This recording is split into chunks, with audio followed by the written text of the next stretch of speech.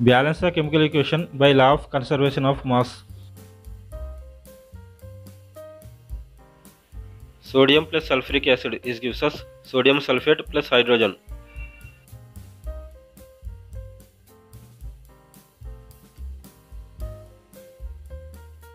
In this equation, the reactants are sodium and sulfuric acid and the products are sodium sulfate and hydrogen. If you look at this equation, the equation is not balanced. In the reactants side, there are 1 sodium atom, 2 hydrogen atoms, 1 sulfur atom and 4 oxygen atoms present. On the products side, there are 2 sodium atoms, 2 hydrogen atoms, 1 sulfur atom and 4 oxygen atoms present. The number of atoms are not balanced on both sides. To balance the chemical equation, we need to make use of coefficients. A coefficient is a number that we place in front of a chemical formula. In this equation, we need to balance the sodium atoms. To do this, we need to put a coefficient of 2 in front of Na.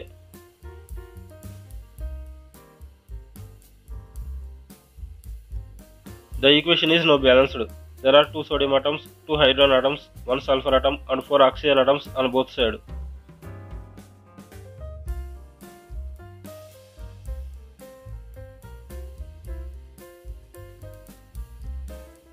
If you like this video, please subscribe my channel and press on the bell icon.